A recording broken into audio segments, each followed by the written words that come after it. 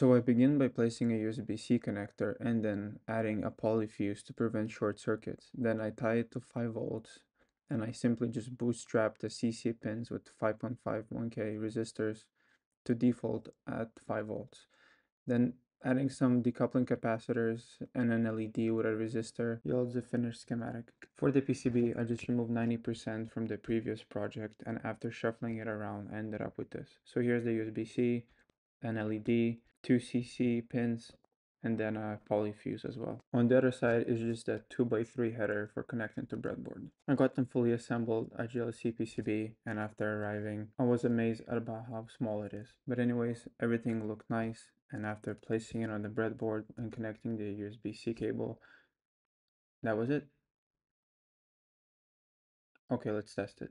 So by measuring the output with a multimeter, it gives out 5.2 volts, which is well within the spec.